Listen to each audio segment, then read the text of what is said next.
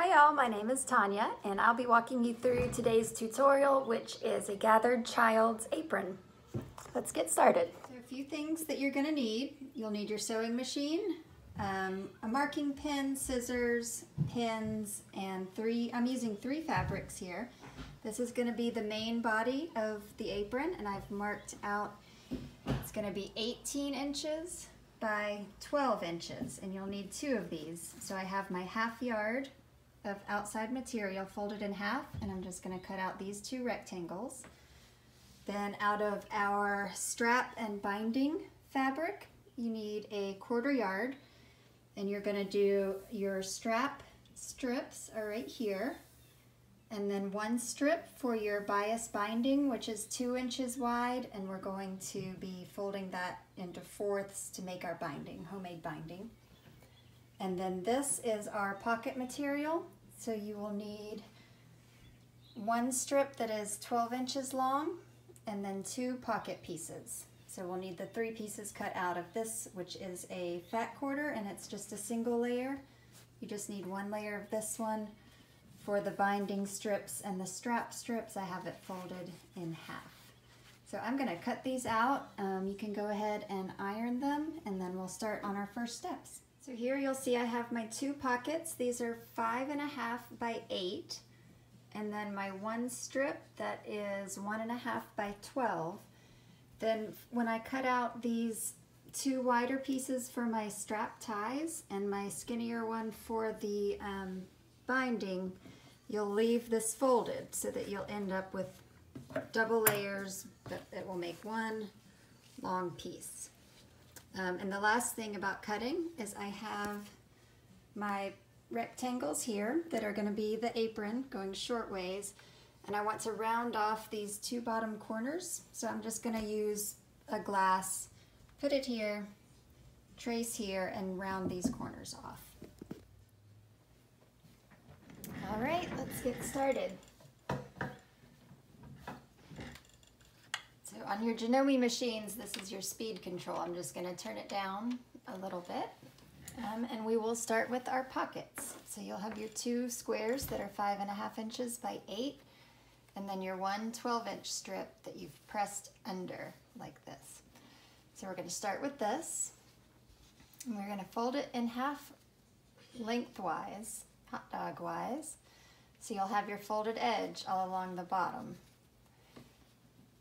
Like this. And what we're going to be doing is sewing up this side, turn our corner, across the top, and then back down the bottom. So it'll be right sides together, and then we'll sew the top 3 sides, not sewing your folded edge.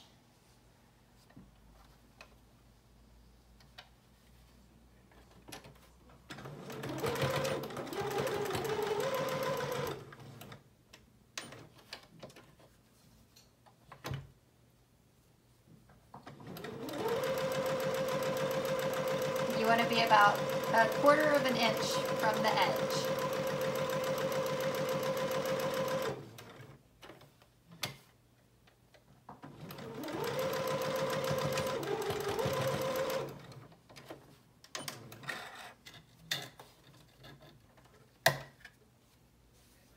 All right, so now you have this. We are going to clip our corners, which is clipping off this little triangle off of the top, but don't clip your threads. You don't want to get into your stitching right there. We just want to take this off. And then we're going to turn it inside out and go press this. All right, for the bottom part of the pocket, we're going to take our 2 rectangles, put them right sides together so that the pretty side of the fabric are facing each other. Put some pins in it so they stay lined up, and I'm going to do the same thing that we did on our larger pieces here. I just used a cup to round off the bottom 2 corners. So I took my cup, put it on the corner, traced a line, and then trimmed off those little extra corners right there. And then I just sewed close to the edge, about 1/4 inch away, all the way around here, and I just need to fix this top part, and do not sew the top. So you'll just be sewing the U. All right, so then you will have something that looks like this. I'm going to trim off a little bit on these curved edges, and then I'm going to turn it inside out and go and iron it. All right, so now you should have something like this that's open at the top. Looks like a little pouch, and the top of the pocket. So what we're going to be doing is putting the pocket inside of here, and we'll have to gather it a little bit in the middle. You can take like a 1/2 inch pleat or so. So I'm going to try to just line this up, and I'm going to stitch across the top just to hold it. So if I make a little pleat right there in the middle, that should be about the right size to fit inside of there.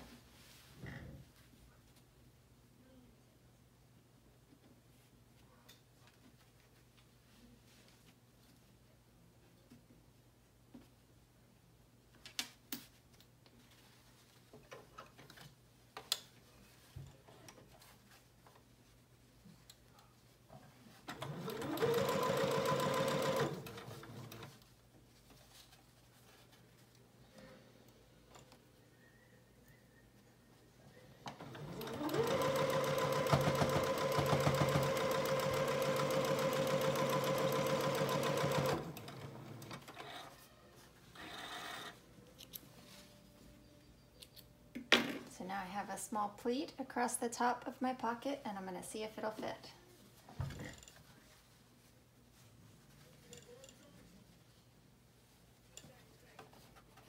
I'm going to have to take another little pleat to make it a little bit smaller, but I think I can do that as I close it up. So see, I've put the top of the pocket inside of our little band, and I'm going to put some pins in this and then go ahead and sew it closed.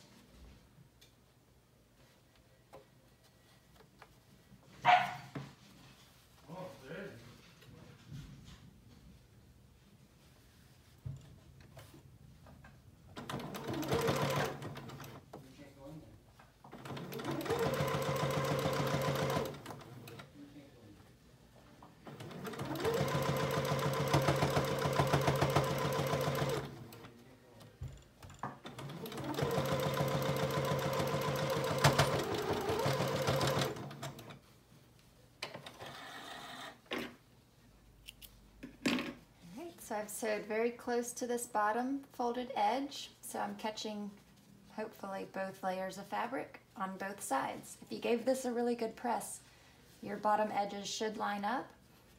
If you need to do a second row of stitching to catch the back side, that's fine too. I'm using a thread that's blending in with this fabric, but it's probably going to contrast a little on my other fabrics. And then our pocket is finished and we can move on. Okay, next step, we are going to take one of your large rectangles with the 2 rounded corners on the bottom. We just need one. And this is whichever one is going to have, if you have 2 different fabrics, this is the one that's going to be on the pocket side. So you can decide where you want the pocket. I kind of like it on one side, so you can center it. I'm going to put mine a little bit closer down to the bottom, but you don't want it too close to the edge, like at least an inch away from the edge. Put some pins in it. Make sure the edge is straight across the top, lined up with the top here. All right, and then we're going to be sewing the U. So you start up here at this corner, and we'll sew all the way around close to the edge up to here, and be sure to back tack at each end here and here.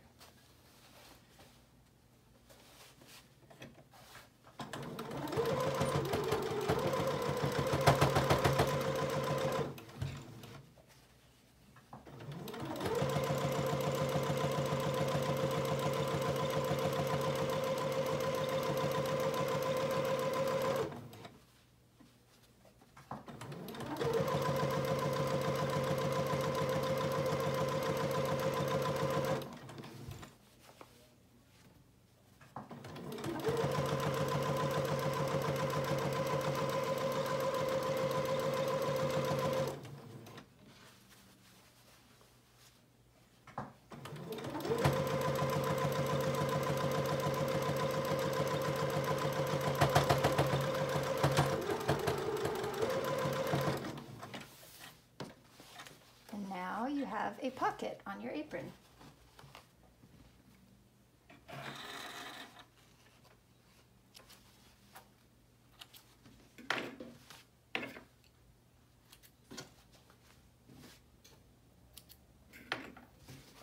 All right, now you take your two pieces and we're going to put them wrong sides together. So outsides, pretty sides facing out, wrong sides together. And we're going to be sewing the U and leaving the top open again. So I'll just put a couple pins. And stay very close to the edge on this stitch. It's going to get covered up, but you don't want to see it once we put on our binding. So you want to stay as close to the edge as possible. So we'll start here and sew our U.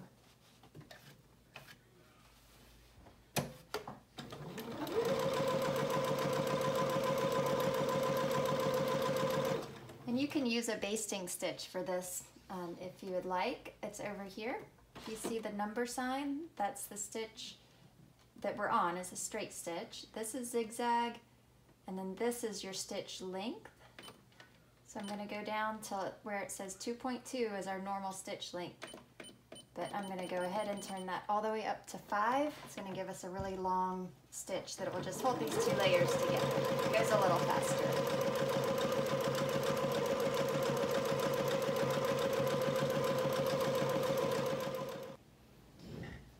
Okay, now we are going to be putting the two large pieces of our apron together. We're going to put them wrong side to wrong side so that we have both pretty sides of our fabric facing out.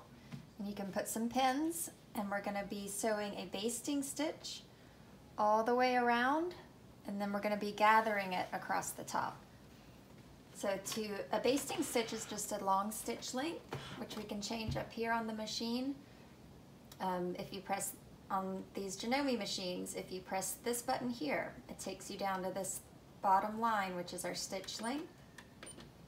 So when the light is next to that, it says our stitch is a medium 2.2, but we're going to go all the way up, take it to 5. And you want this top side to be your very last stitch that you do. So we're going to start here. I always like to keep my project on the left-hand side. And we're going to go very close to the edge, and this stitch is going to get covered up, so it doesn't have to be super neat. You just want to stay very close to the edge.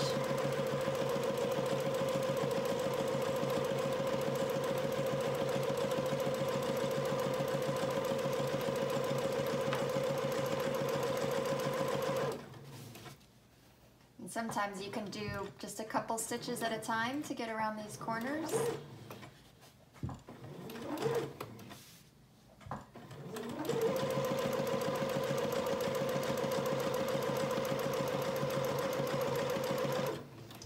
You to back tack here, because this one across the top here, we're going to use the basting stitch to gather it. So I'm going to go just straight across the top here.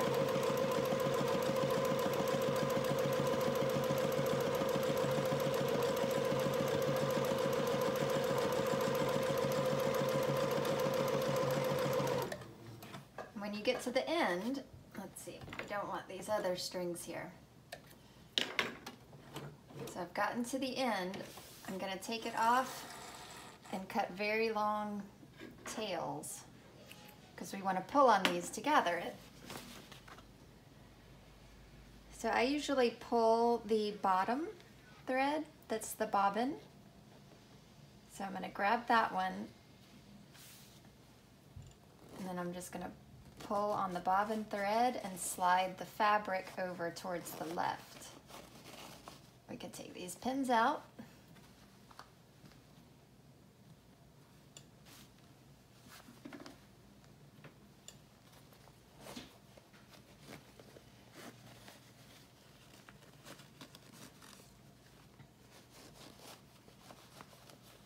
Spread out your gathers, nice and even.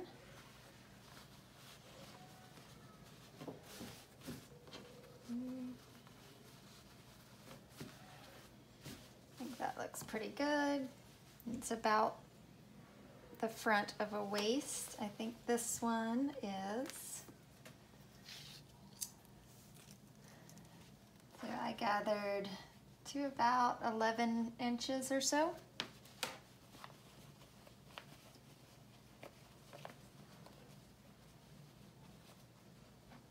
And once you get it where you want it, you can tie your 2 threads in a knot so that it doesn't slide back over.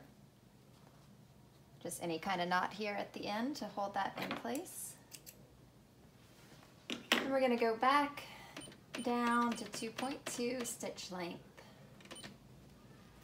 And we're just going to sew over this again to hold our gathers in place.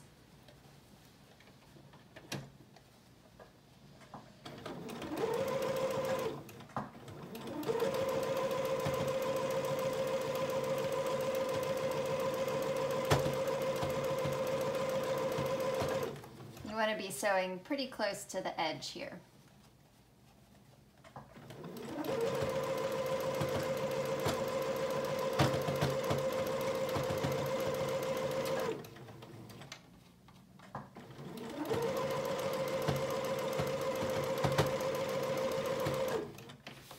Okay. Now we're going to add the binding to our edges. Add our strap at the top, and then we are done. So your binding strip should be the skinnier of your 2 strips, and you should have pressed it to meet in the center and then in half one more time. So you can start by opening it up, and I like to do the back side first. So I'll start on the back, and then I'm put my binding face down on top and line up my edges. And we're going to sew inside of this crease right here, the 1/2 inch mark. So if you keep your edges lined up, you can put some pins in here. Line it up with the top edge and your side edge. And we're going to go all the way around. And you're going to be sewing on this first crease line.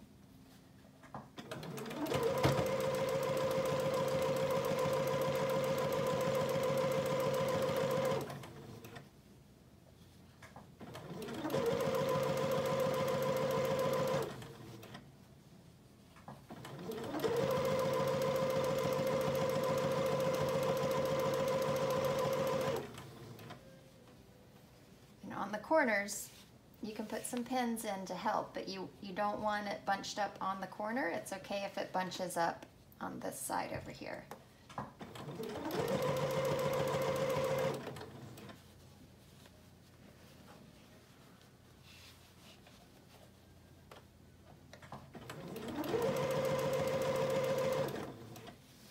If it's not perfect, it's okay.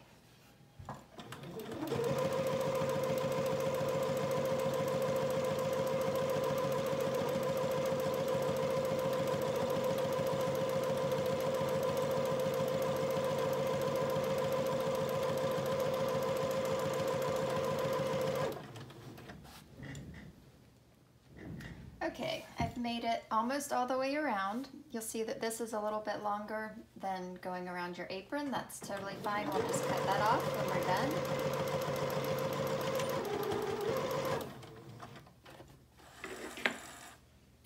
All right, and then we can just trim off this extra.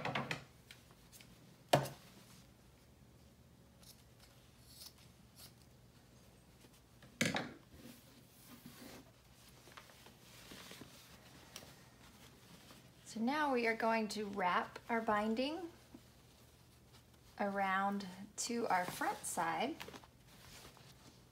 It should still have its fold, so it's folded and then folded again. And it's going to wrap around the edges and give us a nice, clean, finished side.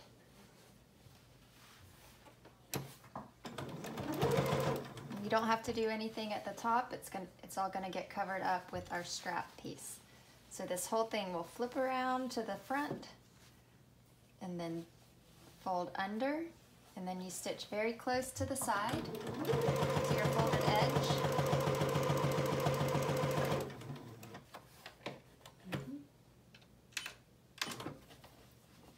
So it looks like this. So you'll be sewing close to this edge right here. And we're going to go all the way around with that. Okay, our last step. We are going to be attaching our waistband to the apron, closing it up, and then we'll be done. So you can see, as I mentioned, before I ironed this, I sewed my 2 long wide strips together at their short ends, and I ended up with one very long sash that I pressed in about a 1/4 inch to a 1/2 inch on each long side. So this is going to be our center, and we're going to start on the back side of your apron, and just like we did with our binding, we're going to lay it down right side down and try to match the center of your tie with the center of your apron, which I'm going to eyeball and then put some pins. We're going to be lining up the top edge.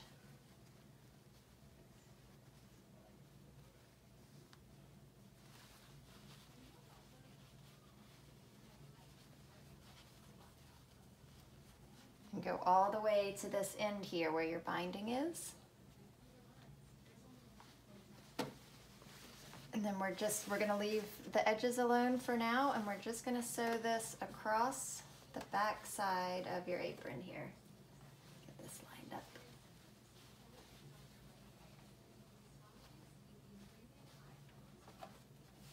We're going to be sewing in the fold that you pressed.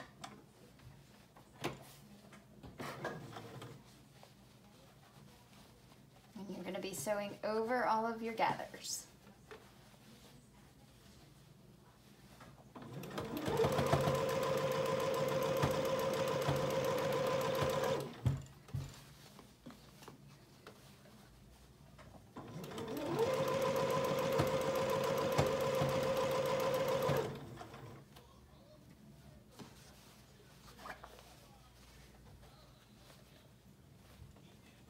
Just make sure you keep your edges lined up and you try to stay right on the fold.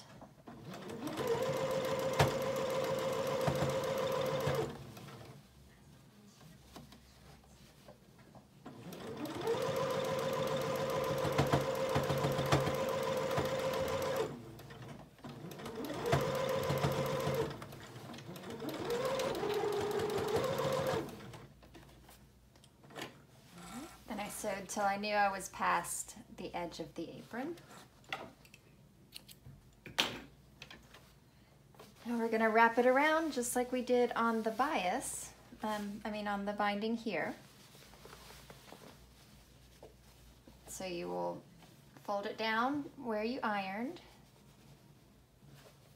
and then fold it down just to the stitch line, to your bottom stitch line. And we're going to pin that. And you're going to pin all along the whole strap. So I'm going to take a few minutes to do that. So maybe every couple of inches down here, once it goes off the edge of your apron, it's just going to be folded in half.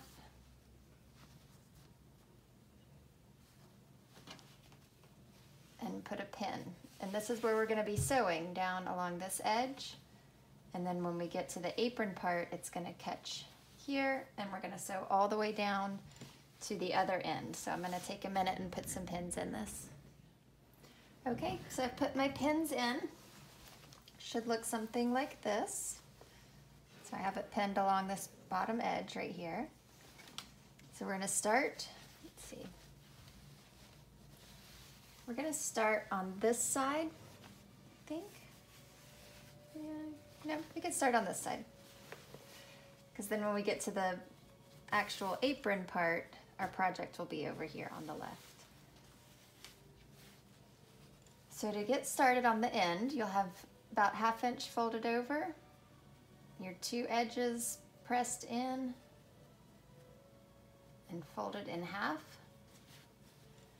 So we're going to start here do your back tack, go along this edge, and then turn, and we're gonna go all the way down this long edge, going straight to the other end.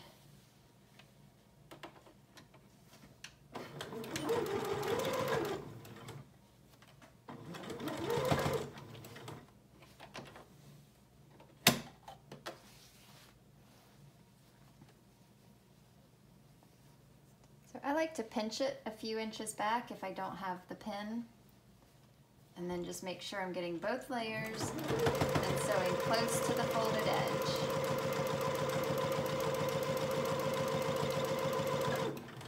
And then I'll pinch my next little area. You don't want your 2 layers to slide, or else you'll get waves in your waistband.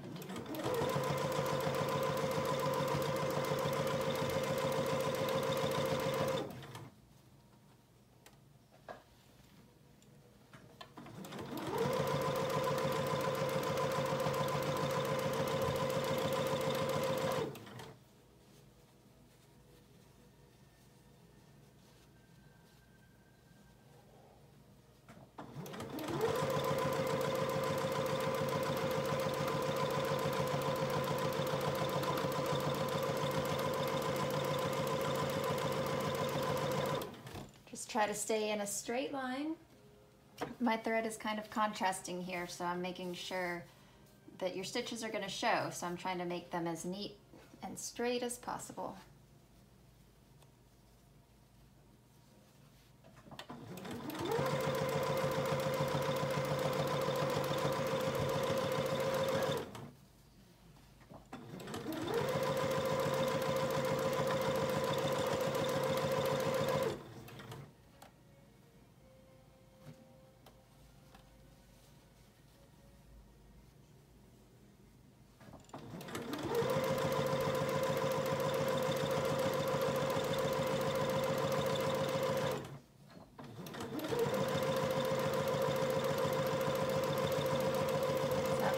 Show you until we get onto the apron here, and then you guys can finish it up.